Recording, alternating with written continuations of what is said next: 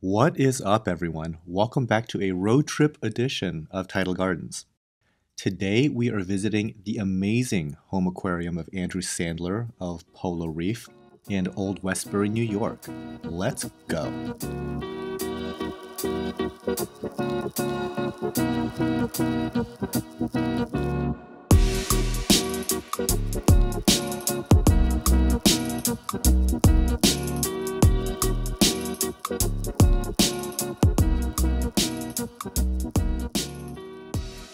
This aquarium is possibly one of the largest private home aquariums in the world, and it is easily the nicest reef aquarium I've seen by a large margin.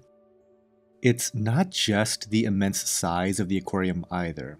There are a lot of really cool technical details and some very interesting livestock choices to talk about. Andrew and his staff have done a masterful job of putting this thing together. Even now, when I'm editing this video, it is just a mind-boggling accomplishment. It's hard to even pick out a starting point on what to talk about. I'll try to organize my thoughts as best I can.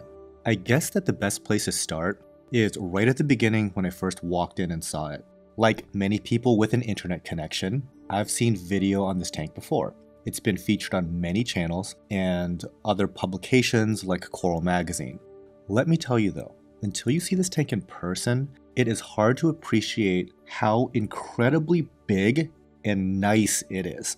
There are two things going on visually that disguise how large this aquarium is, which sounds crazy because it does not look small. But again, it is a lot bigger than what it even looks like. The first is just how optics and water work. Looking through a column of water compresses what you see. So this aquarium is 16 feet long by 15 feet front to back and 9 feet tall.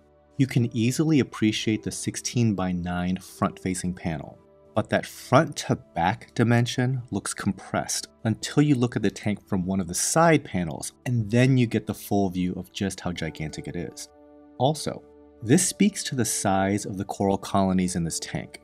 When you are looking through the front panel and see a decent-sized coral colony against the back wall, that thing has to be monstrously large because the water optics makes things look flatter. That coral is still every bit of 15 feet away, and it's still looking big. The second illusion that masks the size of this aquarium is the fish. We're used to seeing certain familiar fish, such as anthias, yellow tangs, these Heniochus butterfly fish, etc., etc. And having a mental touchstone on their size and scale, you can kind of get this feel for the size of the tank that you see online. That does not work for this tank. The fish in this tank are absurdly large. For example, the anthias in my tank are about 2 inches long tops. The ones in here look like they're 6 to 10 inches long. I didn't even know that they grew to that size. And this is not like a square block versus a lyre tail. No, they're both lyre tails. One is just triple the size. The butterfly fish that I typically see at a local fish store are maybe 3 inches, 4 inches. They are easily 12 inches here.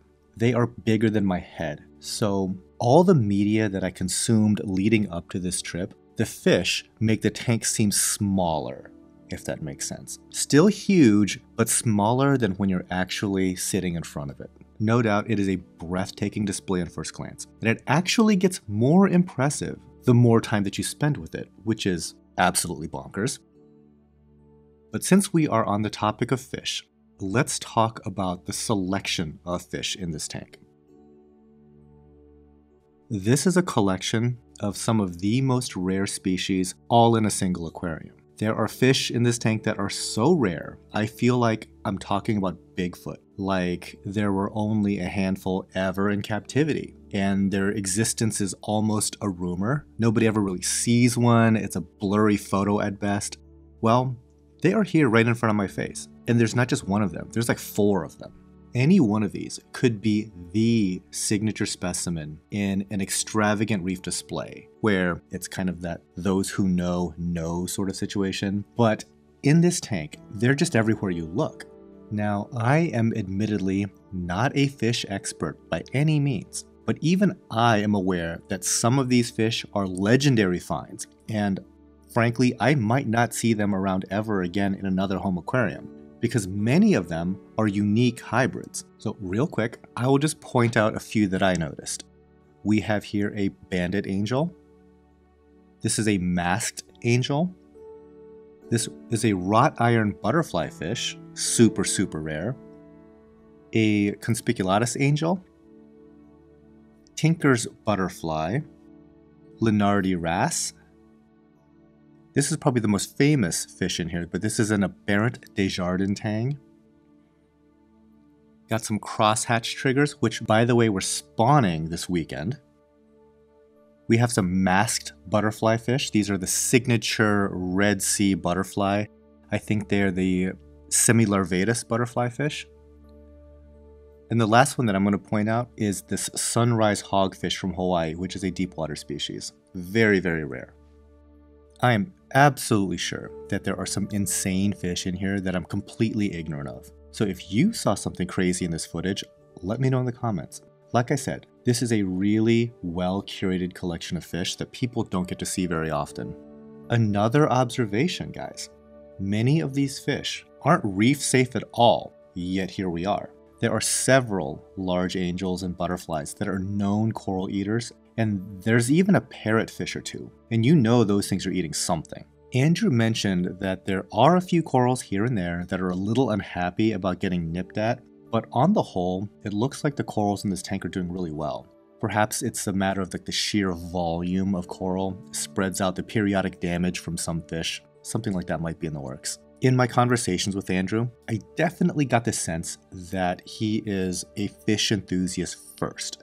His coral collection is outstanding in its own right, don't get me wrong, but he can go into exacting detail about every single fish in this tank, where they're found, what temperature they like, what their habitat looks like, and all the difficulties in acquiring such rare specimens, especially once you start having to go deep. Just as an example, this wrought iron butterfly is found in Japan and in pretty cold water where there isn't a ton of coral. He was worried about having this fish in a coral-heavy tank because, who knows, maybe it would just single-handedly destroy everything. Also, the tank is slightly warmer than what it's used to, so he had to find a midpoint temperature where it was ever so slightly chilly for a tropical reef, but on the warm end for what the wrought iron butterfly is typically found in. I think it's around 77 degrees, give or take a degree, where in the wild, this fish is found in about 72, 73 degrees. These balancing act types of concessions have to be made for such a variety of fish that are a mix from all over the Pacific at different strata in the water column, things like that. On the topic of quarantine, adding another fish or another coral into this tank is a scary proposition. It only takes one fish or one coral with a bug to cause an outbreak. One could argue that it's a practical inevitability, but that is always my big worry. It's like every new addition is a grenade that you just lob into your tank. Now this tank has a 10-foot UV sterilizer with 10 bulbs in it that greatly assist in managing diseases and parasites in the water column. But when possible, you want to prevent anything from getting into the tank in the first place. To this end, there is a quarantine system that is the size of a small retail store in the basement. It is made up of 4 500-gallon tanks. On the fish side, it is mostly empty. There are some blue-green chromis there, and there are these little purple yellow tang hybrids that were captively bred. Quite the find.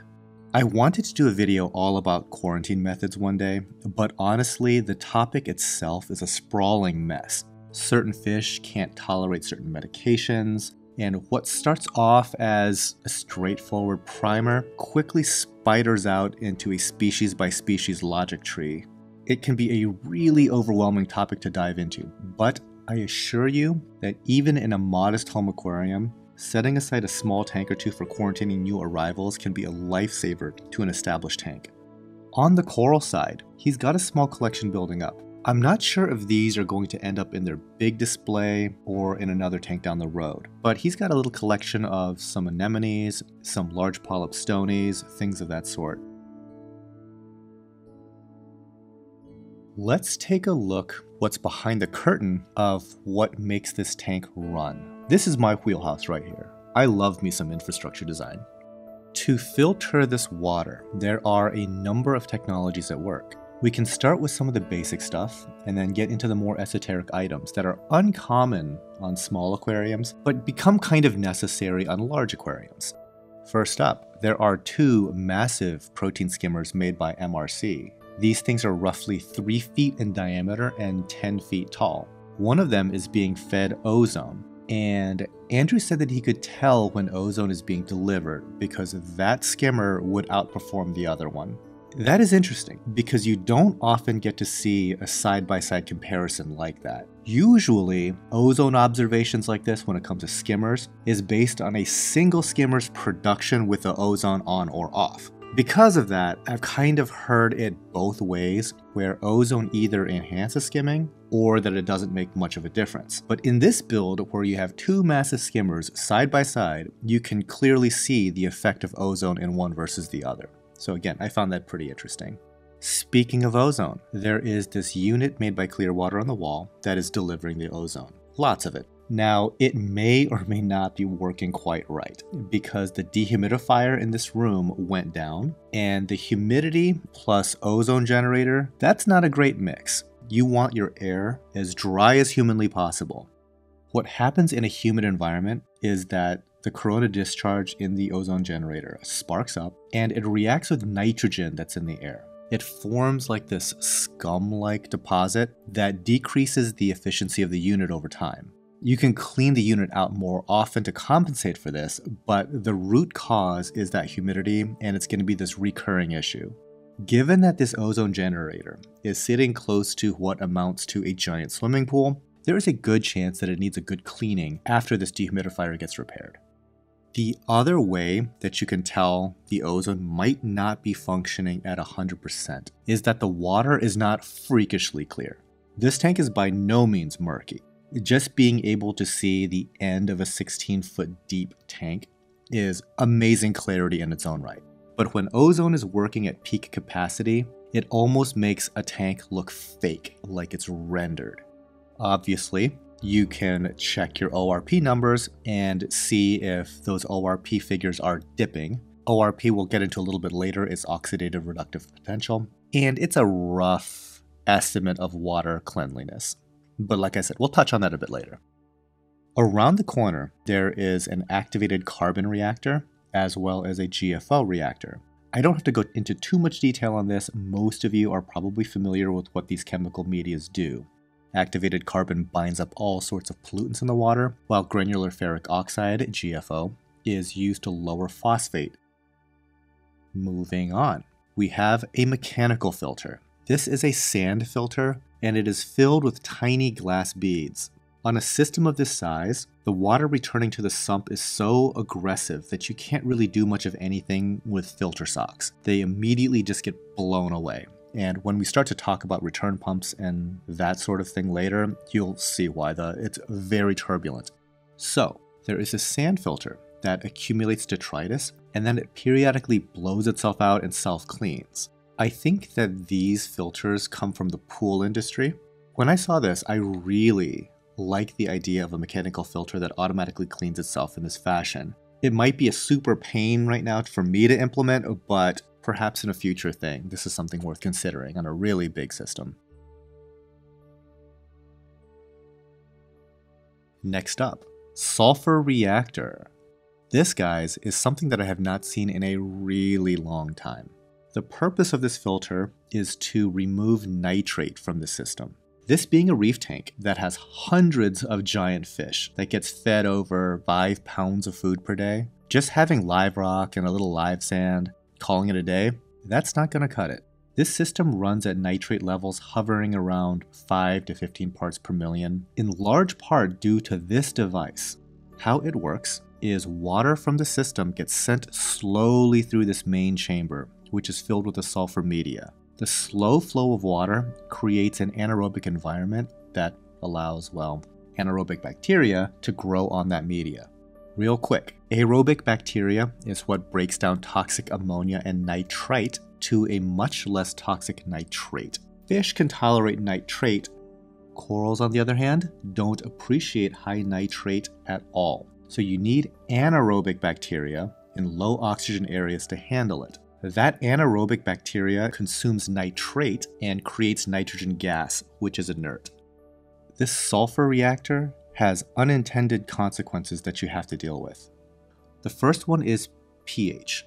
The pH dives down super low inside a sulfur reactor. So before that super low pH water gets back into the system, you want to run it through a calcium carbonate stage to buffer it back up to something relatively close to the tank's pH. The second thing is, this reactor will also tank your ORP. As I mentioned before, ORP stands for oxidative reductive potential. It is that rough measure of water cleanliness in a single number. If you feed your tank, that number goes down. If you do a water change, it will go up. You get the idea. In a typical aquarium, it will be around 275, 300 or so. In an aquarium that's running ozone, a good ORP is something in the neighborhood of 300 to 400. All ballpark numbers, but the higher the number means that it is a good oxidizing agent. Inside this reactor, the ORP is negative 250, meaning that it is now a strong reducing agent, and that is going to have the effect of pulling the whole tank's ORP down. Not the end of the world, but it has to be accounted for with regular maintenance, and certainly ozone injection helps. Okay, I lied there. There's 3 issues. The last thing I will mention about this reactor is that it is a bacteria culture, so sometimes it might work a little bit more aggressively at times, and it's possible for it to work too well and effectively reduce the nitrate too much. In that situation, the tank has to get direct addition of nitrate so that it doesn't bottom out and anger the corals. While corals don't like high nitrate, they do require a little bit, and bottoming out the nitrate levels to 0 is arguably worse than having too much in the water. Since we're kind of transitioning our talk away from filtration and into the topic of water chemistry, let's cover what all goes into maintaining the desired levels. Real quick, the target levels for this aquarium for the major stuff: calcium is around 440 to 480 parts per million. Alkalinity is 8.5 to 9 dkh.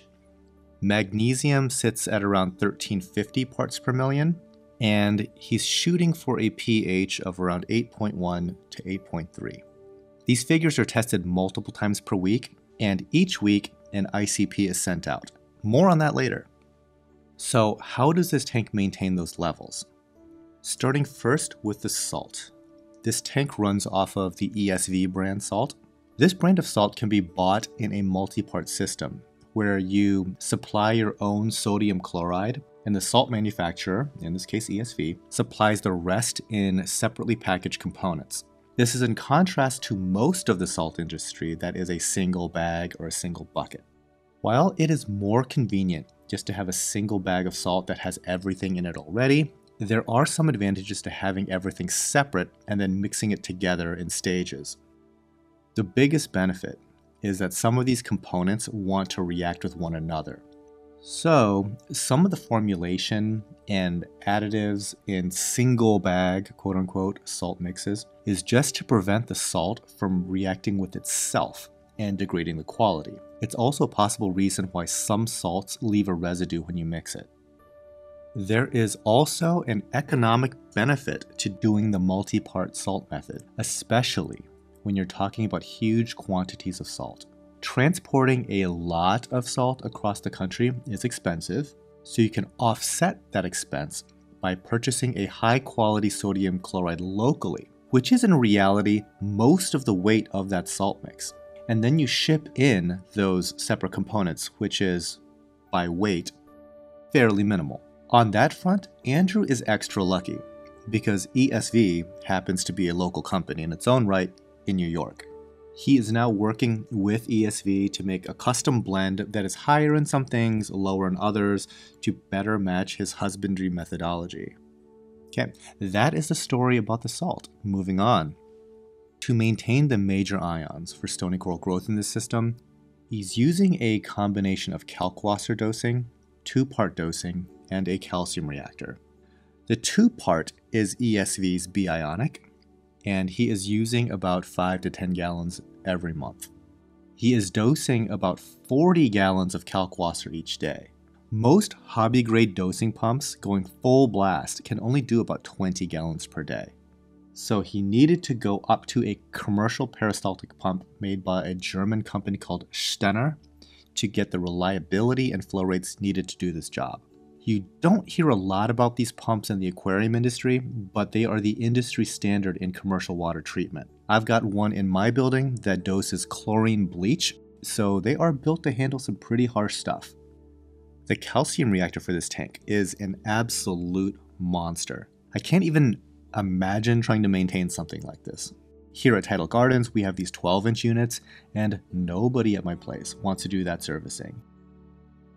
And the one that's here at Polo Reef is way bigger, maybe 24 inches in diameter by 48 inches tall. I can imagine cleaning out the media in this thing being literally an all-day activity. What is even crazier is that it might not be doing a whole lot for this tank right now. Remember that sulfur reactor that I talked about earlier? It has a second chamber full of calcium carbonate media to raise that super low pH coming out of that first sulfur chamber. Let's see. A chamber full of calcium carbonate at low pH. Does that sound sort of familiar? It should. That is exactly how a calcium reactor works. You pump in carbon dioxide to make the water inside of a calcium reactor more acidic to melt down this media, and you slowly deliver it back to your tank. This is what is already happening in the sulfur reactor. As the water from the sulfur reactor gets buffered back up, it is melting down that media in that second stage, acting like a de facto calcium reactor. So maybe I misspoke when I said that this one might not be doing a whole lot. Maybe on this system, there are essentially 2 operating calcium reactors. As for trace elements on this tank, Andrew is dosing a bunch of individual elements based on what the weekly ICP is showing. At one point, there were so many ICP tests getting sent out that it made some financial sense to just buy a machine, but unfortunately, an ICP is not a casual piece of hardware that you just plug in and use. It takes like dedicated lab space. It takes a very skilled technician, or else your results are just going to be garbage. Finding good technicians for ICP is a real challenge. I know that the pharma industry, for example, pays very well for this type of talent. It is not easy to come by. So, Andrew has one sitting in his garage right now doing absolutely nothing. Anyhow, back to trace elements. Once the lab data comes back, Andrew makes out a dosing plan for a laundry list of them. And currently he is going with the Reef Moonshiner method. I am admittedly out of the loop on this one, but Andrew loves it. He has a stash of containers with pretty much this cornucopia of different elements to dose. And it was interesting to see that daily spreadsheet because some of the figures that I saw were all the way down to like 7 mLs. So think about that for just a second. In a 17,000 gallon aquarium, 7 mLs. That is some next level chemistry tweaking. Okay, moving on from water chemistry, let's talk about heating, cooling, and dehumidification. In short, there aren't that many ways to do this in a climate like New York. In the summer, it is cooking hot, and in the winter, it is freezing cold. You just gotta brute force these things to have the capacity to get the job done, and while you're at it, you may as well buy 2 for redundancy.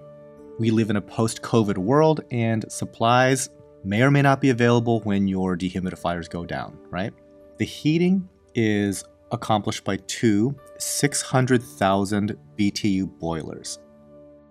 I have a similar setup in my building with 2 smaller units. I think that they're about 200,000 BTU, and that's why I'm so familiar with this, you guys.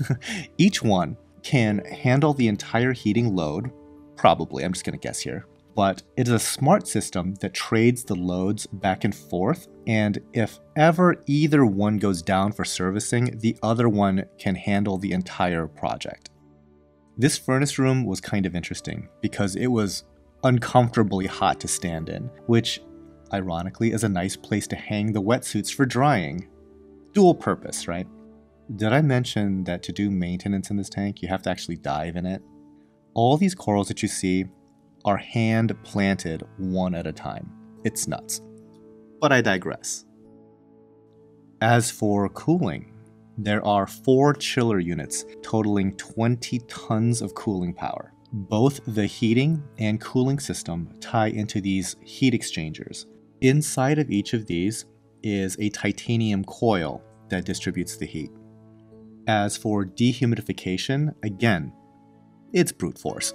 You throw tons of dehumidification at the problem until the air dries out, basically. For this tank, there are 6 industrial dehumidifiers, and they basically look like giant rooftop air conditioners and require a special coating on their coils to stave off corrosion from things like pools and salt water, stuff like that, right?